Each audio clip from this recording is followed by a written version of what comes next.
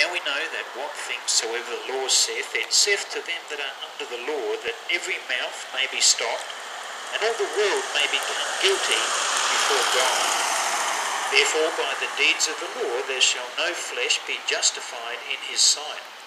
For by the law is the knowledge of sin.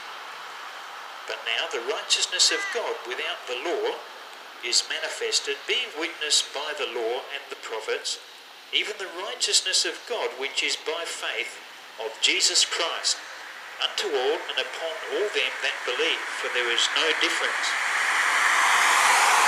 For all have sinned and come short of the glory of God, being justified freely by his grace through the redemption that is in Christ Jesus, whom God hath set forth to be a propitiation, or mercy seat, through faith in his blood, to declare his righteousness for the remission of sins that are past through the forbearance of God. To declare, I say at this time, his righteousness, that he might be just and the justifier of him which believeth in Jesus. Now, it all hinges upon what we do with the Lord Jesus Christ.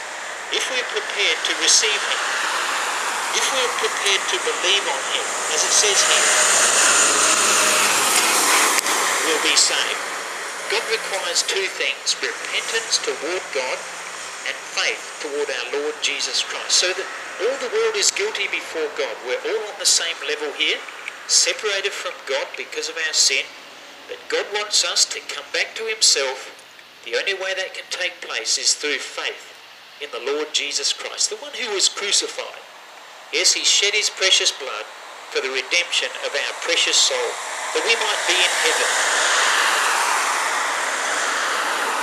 and not be in that place of eternal torment called the lake of fire, where their worm dieth not and the fire is not quenched. So as we think about it, our guilt before God as sinners, that guilt can be taken away through faith in Jesus Christ.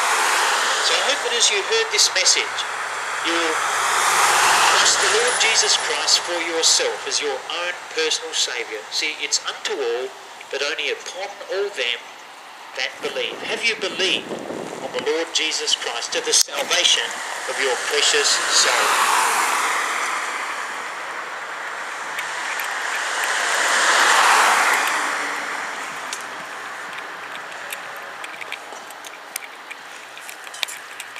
Thanks for listening and watching. I hope you receive Jesus Christ for yourself.